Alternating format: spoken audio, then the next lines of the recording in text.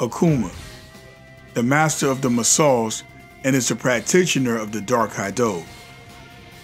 His name put terror into the hearts of many gamers since his inclusion at the end of Super Street Fighter II Turbo. Akuma has appeared as either a guest character or as a secret in various fighting games including Tekken 7 and X-Men Children of the Atom.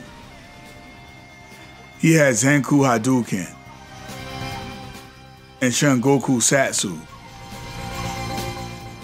And according to Jules Marvel 2 tier list, he is currently the 4th ranking character in D tier.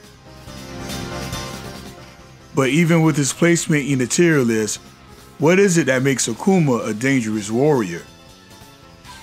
To understand this question, we need to watch today's episode of Dad and Kids Play 1. What's good, everybody? I'm Dad from Dad and Kids Play 1, and this is Akuma move list from Marvel vs. Capcom 2. We're going to go over all Akuma moves and discuss tips and strategies to help you learn to play the character better. Also, if you like these type of videos, then consider giving it a like and maybe a subscribe. Thanks. Before we cover the special moves, first let us take a look at the basic attacks.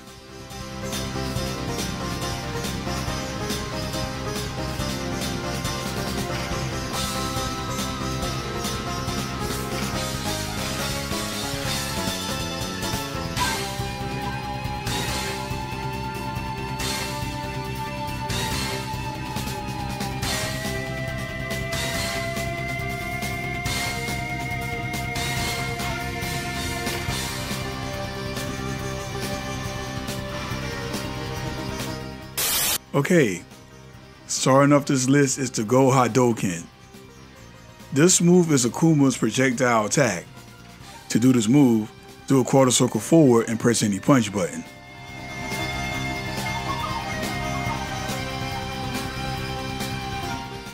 The light punch version travels at a slower pace, while the fierce punch variation moves much faster. Both versions of the move only score for one hit. The GoHadou-Ken is the standard projectile except that it's stronger and faster since Akuma uses the Dark Hadou to strengthen it. This move is very combo friendly.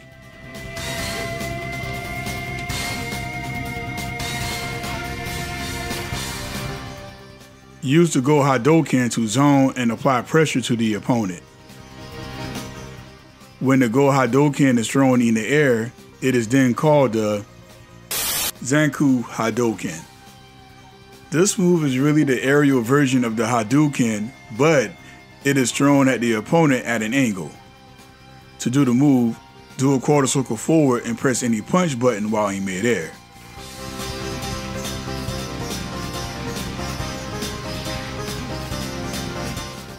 Use this move to gain aerial advantage and to control space and distance. And when it comes to the light punch and fierce punch versions, the same rules apply. Light punch travels much slower, while the fierce punch variation travels at a faster velocity.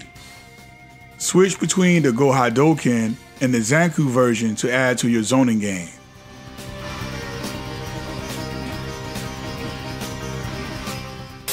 Up next is the attack called the GOShoRyuKen. This is Akuma versions of the Dragon Punch.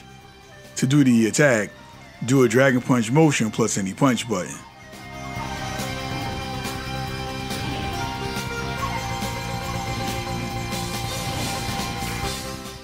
The light punch version has less of a vertical range, while the fierce punch variation has more height. Also, the fierce punch version hits 3 times. This move has fast startup time and is an excellent combo finisher. The GOShoRyuKen is the standard anti-air and is considered to be stronger and faster than Ken and Ryu versions. I know I say this many times before, only go with the fierce version if you know you will connect for sure. Otherwise, light punch is your safest option. This move is called the Tatsumaki Zanku Yaku, or aka the electric hurricane kick. To do the move, do a quarter circle back plus any kick button.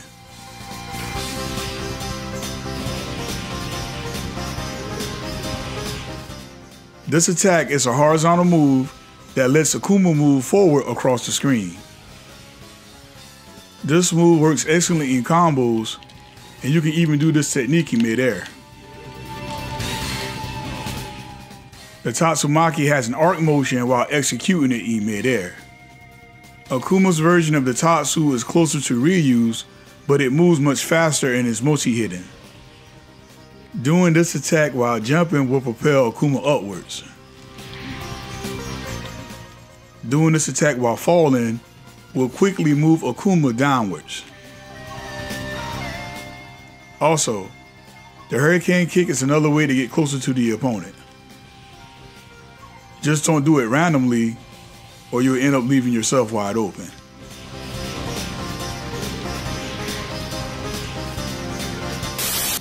The assured Senku, or warp, is Akuma's teleportation move. To do the move, do a dragon punch motion forwards or backwards and press either both punches or both kicks.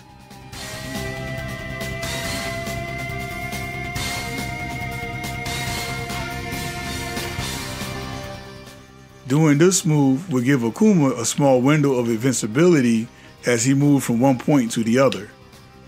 Not only you can use this technique to escape opponents, but you can use it for offensive purposes as well. Remember that the forward dragon punch motion will move Akuma towards the opponent, while the reverse dragon punch motion will move him backwards. Also, pressing both punches will allow the assured Senku to move at a far range, while pressing both kicks will move Akuma at a shorter distance.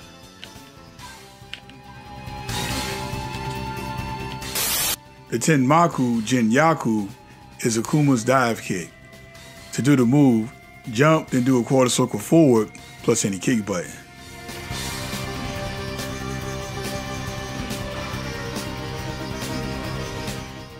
This move comes out very fast and is a great way of catching opponents off guard if done right.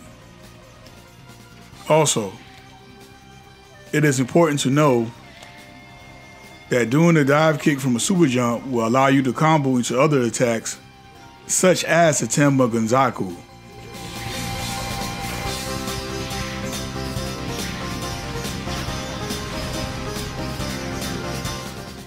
The Tenmaku Jinyaku can only be done from midair.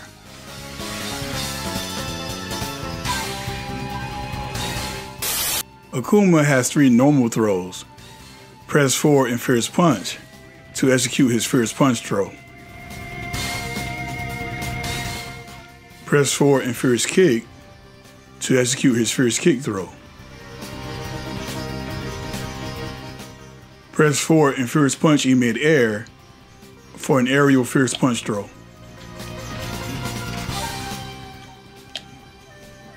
The Hell Wheel is Akuma's command grab. To do the attack, do a half circle back plus fierce kick. And of course, you have to be close to your opponent.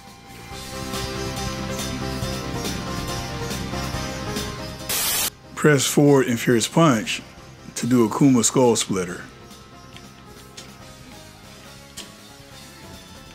And I think this is a top attack or an overhead attack.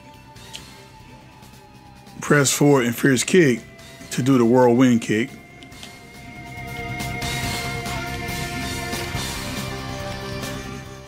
Press up and fierce kick while in midair to perform an aerial wind kick.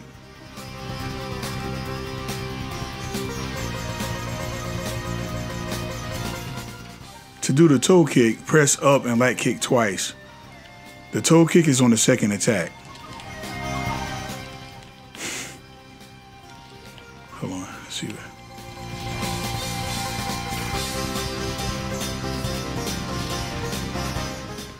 Akuma has 1 launcher in the game.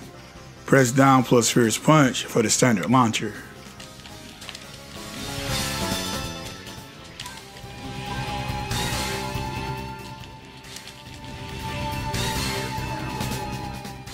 You can do Akuma's taunt by pressing the select button. Alternatively, hold light kick then press start if you're playing the Dreamcast version. So the first hyper I would like to cover is called the Massage GoHadou. This is a move where Akuma does a massive energy beam based on his fireball. To do the move, do a quarter circle forward plus both punch buttons.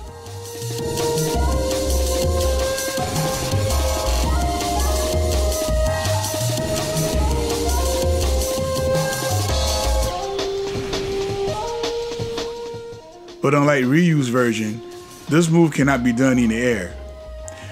The Massage GoHadou is not combo friendly, but it is masterable for more hits and damage.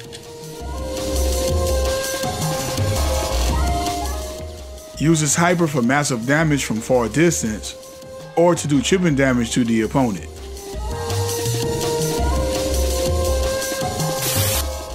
The second hyper combo on the list is called the Massage GOShoRyuKen. This is where Akuma would do the super version of the Hurricane kick. To do the attack, do a quarter circle forward plus both kick buttons.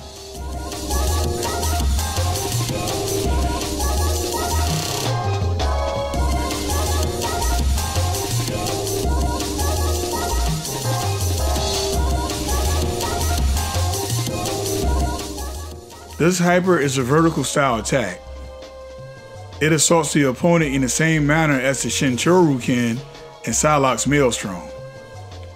This hyper can only be done on the ground, and it can be used as an anti-air with the correct timing. This move is the most effective when the opponent is up close or right above you. So the next hyper I would like to discuss is called the Massage GOShoRyu. This is where Akuma does a hyper based on the Dragon Punch. To do this hyper, do a quarter circle forward plus both punch buttons.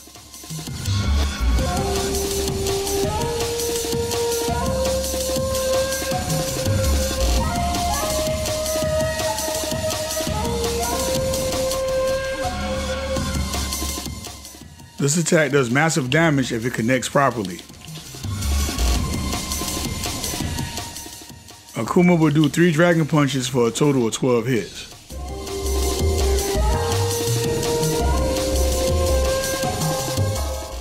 The Massage GOShoRyu is most likely a Akuma bread and butter hyper and is very combo friendly.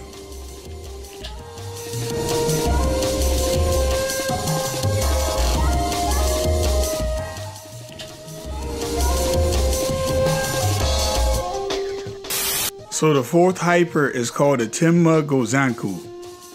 This hyper is based on the Zanku Hadou-Ken attack. To do the attack, do a quarter circle forward plus both punch buttons while in mid-air.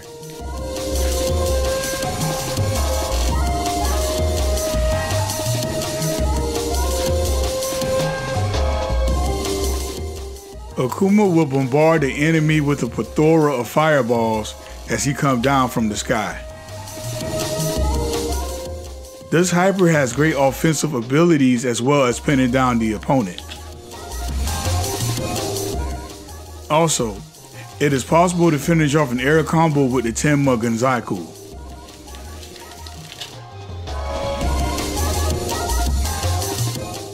The last hyper I would like to discuss is called the Shungoku Satsu. This is Akuma level 3 hyper. To do the move, press light punch, forward, light kick, fierce punch.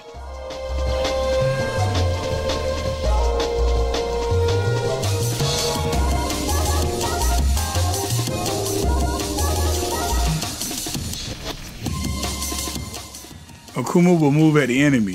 If he connects, the screen will flash black for a total of 16 hits. This move is easily Akuma's most damaging hyper, but it's not without its flaws either. The attack consumes 3 levels of meter just to initiate.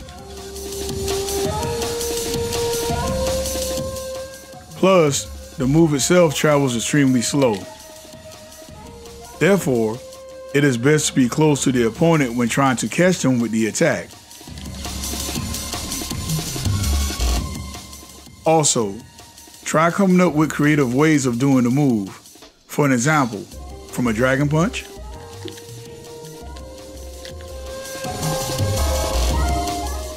or from the GOShoRyuKen.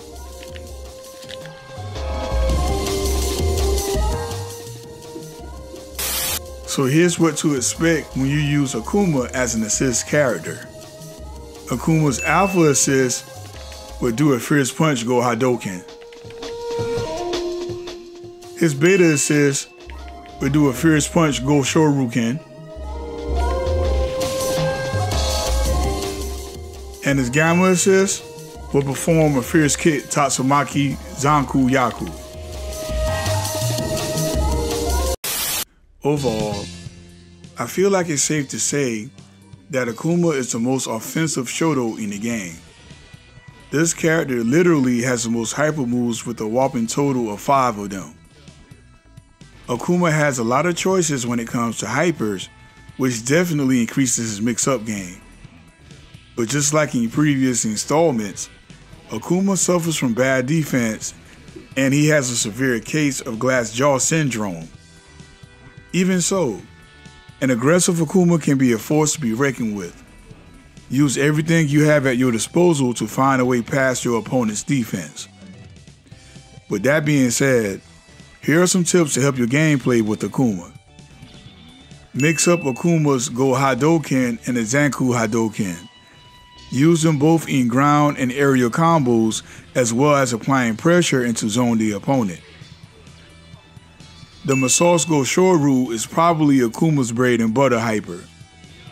Remember that it's very combo friendly and it's easy to connect with for both hits and damage. Use Akuma's GOShoRyuKen for both offense and defense. Out of all the Street Fighter Shotos such as Ryu, Dan, and Ken, Akuma has the worst defense. Whenever using Akuma as an assist, make sure to use the Gamma one, which is the Fierce Kick Tatsumaki Zanku Yaku.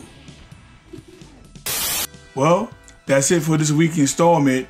And like I said before, please let me know in the comment section who you would like to see me cover next in the Marvel and Capcom series. I'm Dad Mishima from Dad and Kids Play 1.